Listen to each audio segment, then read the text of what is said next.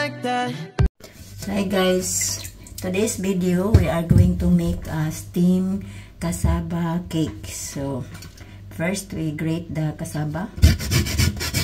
So continue lang hanggang sa matapos.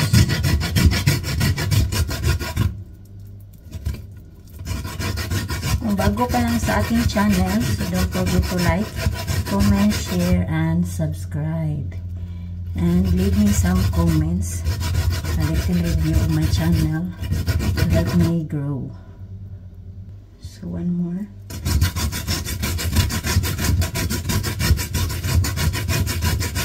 So we are done.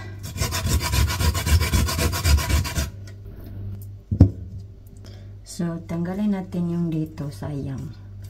So, kasi expensive yung cassava guys. Buti sa Pinas, libre lang to sa bukid. So we make 2 cups here and then here. So here we have 2 cups of grated cassava. So we add 1 cups of sugar. We add coconut milk, 1 cup. Combine.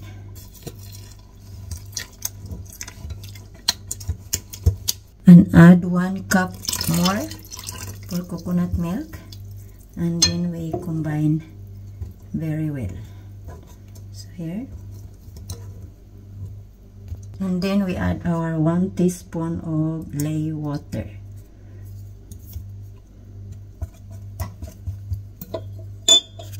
And then we add a pinch of salt to balance the sweetness. So now we set aside.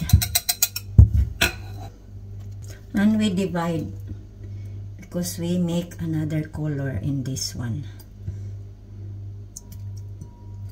So we have OB powder.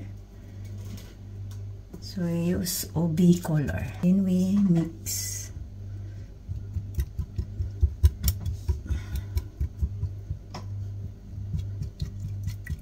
So here, you can add more if you want an intense color. But I only use like this. And here we have a form for steaming. So we put our violet color here. So we set aside.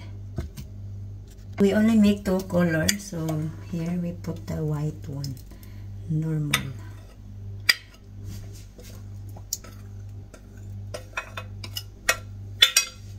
And make ready the water for steaming. So we already boiled the water, so we put it here, and the other one here, and put it in the top. And now we put it in our hot water, so boiling water, for 40 to 45 minutes. So yan guys, and then we cover. So I think it's done, so we take it out from the heat guys. So it's cooked. Ayan. So we let it cool down. So here, so wait natin siya na lumamig. So we let it cool down. It's already cold, so we slice into small. So we divide. Continue with the other, the same process. So here, and then we dip in a cheese. Here you go, and we put it in a plate. So continue the process until you are done. So this is yummy. So thank you for watching and hope you enjoy. It's done. Ayan. Thank you for watching and hope you enjoy.